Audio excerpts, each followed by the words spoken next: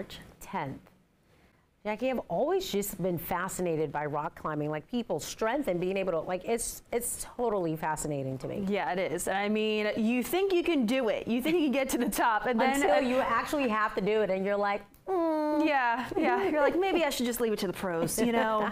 Really gave it a good try. All right, well, we're going to let you, the pro on weather, tell us how we're shaping up today. Yeah, I'll give it a good try. Let's talk about the weather out there this morning. A few spotty sprinkles are with us. Those are quickly fading away. Still some areas of patchy fog, though, this morning. You may encounter that mainly north and west of the I-81 corridor. We will see some sunshine developing later on this afternoon. Already noticing some of those clouds breaking apart over here in Georgetown, just outside of our studio. Drier with more sun, though, as we get towards Friday. So Friday, all dry. It's late Friday night, and then into Saturday, more rain is on the way. So it will be a soggy start to this upcoming weekend. I would say Saturday, get those indoor plans ready. I would say maybe spring cleaning would be something that you could do on Saturday. Also, maybe the movies or catching up on one of your favorite shows or reading a book. I do need to get started on my New Year's resolution of reading more books this year. So I know I need to start it. I think Saturday will be the day. Radar out there this morning. Like I mentioned, any of those rain showers, those are quickly fading away. Any little drizzle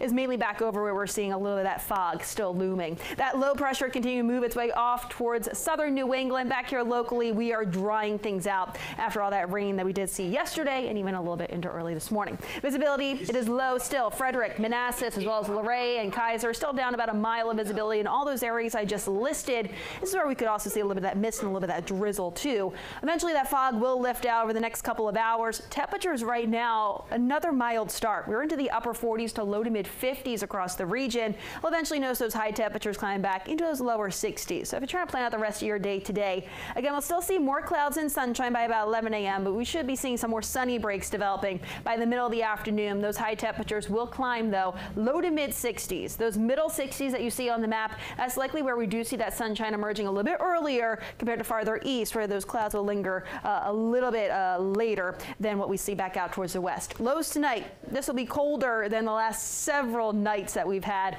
We'll see those overnight lows falling back in the upper 30s to lower 40s, and that will be what we start off with tomorrow morning. So heads up, won't be quite as mild as what we're seeing out there this morning for tomorrow morning. And we bounce back into those upper 50s to lower 60s for your Friday afternoon. And like I mentioned, dry conditions for your Friday. It's late Friday night that we do have this system approaching. That could throw some showers back out towards some of our western zones. Those rain showers will be widely scattered across our area for your Saturday. Then as we get towards Sunday morning at least, could see a little bit of that rain switching over to some snow showers back over towards the Alleghenies and those the mountains region. So heads up for those higher elevations back out towards our west. That's where we could see a little bit of that changeover. Aside from that, most of the area should be dry on Sunday, but it will be cooler both weekend days. High temperatures back into the lower 50s, and then we bounce back into those low to mid 50s Monday. Will be breezy that day, but dry as we get towards next Tuesday and Wednesday. Temperatures moderating back into those lower 60s Tuesday, mid to upper 60s Wednesday. So a gradual warming trend through the middle of that next work week with that sunshine. Shanika, how are those roadways this morning?